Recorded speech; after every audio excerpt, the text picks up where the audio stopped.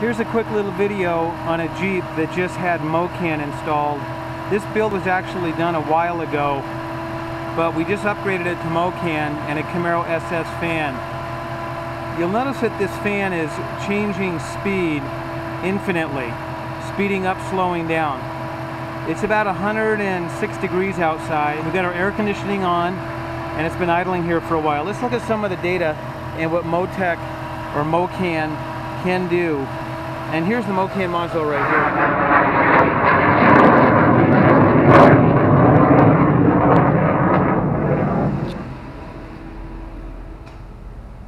So here's some of the data that we're looking at.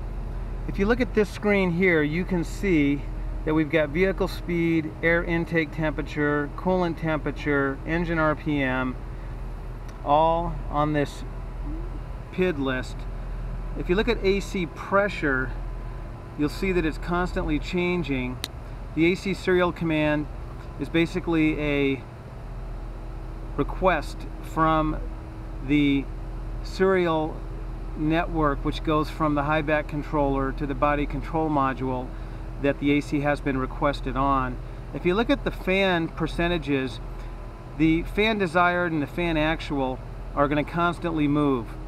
The fan desired obviously is the goal that's set, and then the fan percentage follows it. That number is a calculated number based on all the PIDs above: airflow, air intake temp, coolant temp, vehicle speed, etc. So it's constantly changing the speed of the fan based on all these parameters. If I were to turn the air conditioning off, you would see that the fan request would go down because the engine does not need to run at 205 degrees.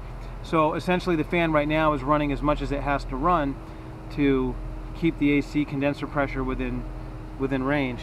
Now if we look here, we're looking at the Chrysler side. You're looking at the evap temperature. You can see how nice and flat that is. We're running just over 50 degrees under ambient, and that's pretty much what you want to shoot for. When you're running in 105 to 110 degree temperatures, your condenser pressure can get in excess of 300 psi. We're finding with these variable speed fans, they're not going up that high. In fact, we are at 225, 230 psi. You can see that our Chrysler side also has the AC request active. There's no wires connecting the Chrysler side and the GM side in our MoCAN module. It's all done through the CAN network, and all these parameters are pulled through the CAN network and bidirectionally communicated through the MoCAN module, and then we get an OE level of not only air conditioning and engine performance, but fan control, which is very important. And you'll see that this fan only runs when it needs to run. It's not going to run in full speed all the time.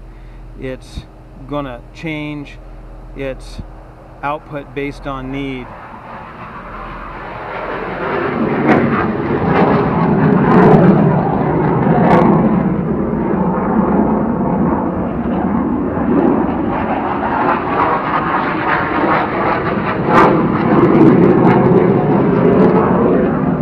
Ellis is having stuff going all day.